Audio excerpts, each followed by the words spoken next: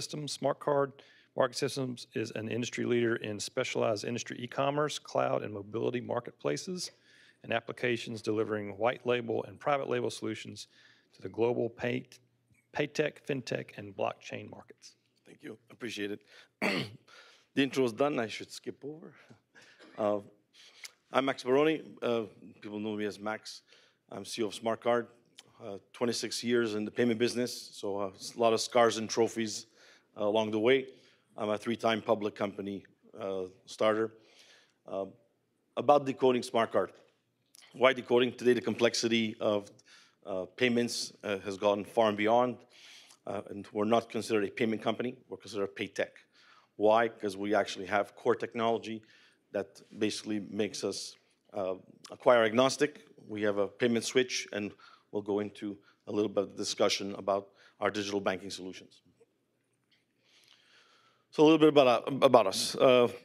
We've got $4 million invested capital, $10 million paid up capital.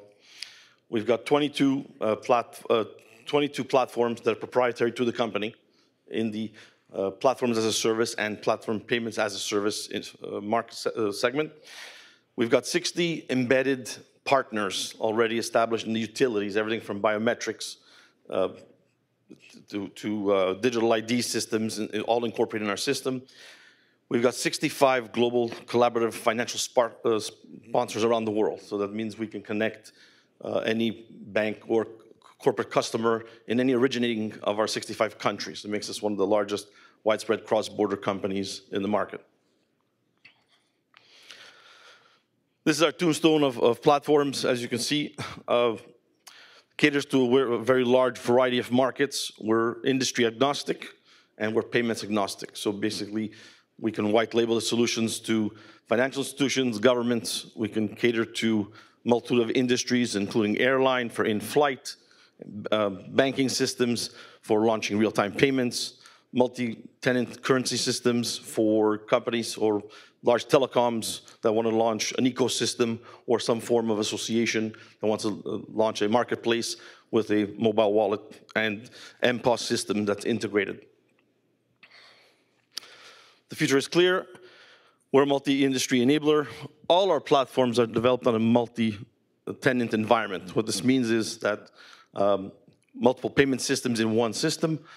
A bank who may have a portfolio of merchants that they want to launch, they can basically launch the whole ecosystem with their own payment system or incorporate other payment systems from outside vendors or participating suppliers. So this is what we actually look like when you break down our DNA. These are all our platforms as an integrated suite of operations from Generosity, a multi-wallet system with all the bells and whistles for retail with beacon technology, soft POS, M-Wallet, Marketplace, loyalty. We also have our own card switch for emulating card issuance. AxPay is our cross-border company. Check21 for banks with the required Check21 software as a hosted service. XPay is our TMS switch. Now, for those who don't know what a TMS switch is, basically it's a complete payment switch that allows you to launch payments for e-commerce, mobile payments, RFID, even terminal applications, and so forth. So we're really a one-stop shop environment. We do also have our own AI, which I'll get into. So industry highlights, SMKG hits several marks from key leaders like CEO Michael Maybach, where they discuss all the key factors of digital tokenization, to PwC about artificial intelligence, Western Union, and key remarks from Kathy Wood, from ARC, about super wallets. So what is it all saying? The whole digital economy that's coming forward is completely different from the past. Legacy is struggling, but at SmartCard, we help financial institutions do the convergence from legacy to a digital ecosystem. Blockchain, as you know, is a new monster. It's fighting its space with AI, but combined, blockchain is going to be a growth rate of CAGR of 85.7%. It's estimated to be a $2-3 trillion market by 2032.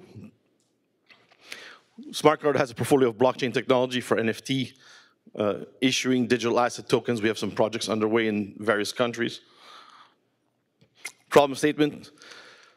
And if you know payments, you know that the complexity and structure, architecture, and wireframe regarding payments is complex. It is actually an irony. Payments are universal, yet each country requires its own setup, its own certification by bank, by development manufacturer, creates a whole hurdle.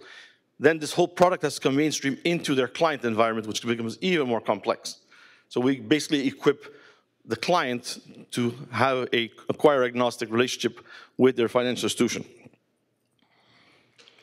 Basically, it's about value, time, and reach. That's what we propose at SmartCard, with our platforms as a service, easily white label, embedded infrastructure, and if we need to, we basically extend our services into integrating with banks specifically for the client. Accelerating industries, whether it's banks, the digital realm, retail and events, education, or transit, our 22 platforms feature very specific utilities and protocols that are very specific for business cases across multiple industries, including current banking 4.0 and payments 3.0, which have lifted the bar. Now, why it is important? I've seen a lot of pitches in the last 2 days, have been fantastic. I think we should all hurdle together and make one big super hub of a payment solution. But what's really happened, and I've been hearing the VCs, is the price to entry has changed. The startup value has changed. That means walking into the technology business has completely changed. You see it from the battles with the SEC in the US to the banking structures that are coming. And if you don't have a compliant or methodological strategy to enter the market with a structure that is certified, the bar has been entirely lifted, and we may see many startups not be able to exceed. This is our trophy case for SmartCard. We own a majority part of AxPay and the platform entirely. AxPay, we have a 7% minority interest in the Philippines.